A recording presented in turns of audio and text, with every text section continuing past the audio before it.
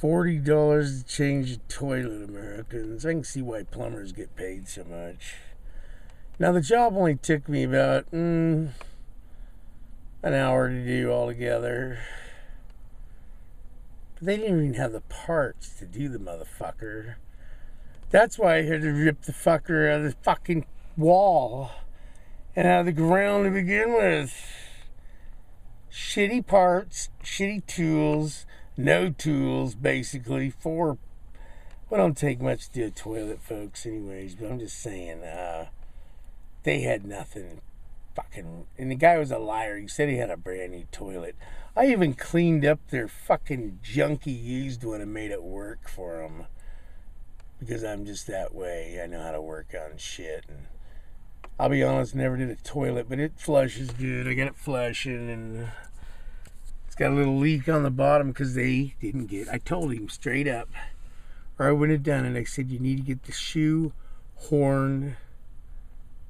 It's called the horn gasket, because their toilet was already fucked up, okay? The seals weren't right and shit. It was a fucked up toilet, so is all I'll say.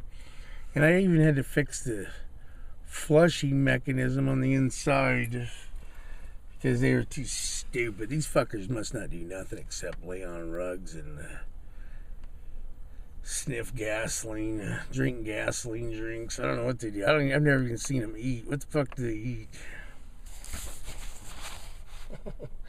I will say they've been good. They screwed a lot of women, 3 at least I know of, and a couple different times each one of them, and they were pretty nice about that. Right next to trucks, and none of the truckers bothered me, so all that stuff is good. Supposedly they had some people complaining about me, but I think it was these guys, because once in a while I would just go outside and